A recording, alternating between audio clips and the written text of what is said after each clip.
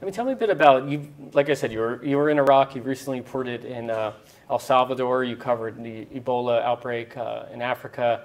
What's it like going to some of these places, and how do you feel? Do you feel secure? How does Vice watch out for its correspondents when they're abroad? I mean, we know a lot of what's happened in Syria, but even other places, it can be incredibly dangerous. Yeah, I feel safe for the most part. I mean, there's always moments where you're a bit doubtful or where things can get a bit hairy.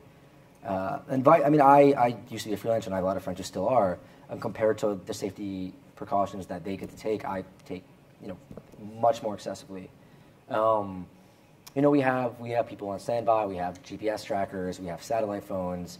There's someone checking in with me, depending on how intense the situation is, whether a few hours or a few days. And at this point, most of the people that I go with, I know are experienced and have been in these situations before. And a lot of it comes down to the people that you're working with locally and whether you trust them or not. And I know that we put them through a vetting process. And some of the hairier situations people have been in, they've hired security contractors, people like that. I know they did that in Afghanistan pretty much almost every time. So yeah, I mean, I do feel relatively safe, but it's always a question. But there's ways to mitigate that. It's never like you don't run into anything head first. Mm-hmm. And even a really bad area, for the most part, can be done relatively safely.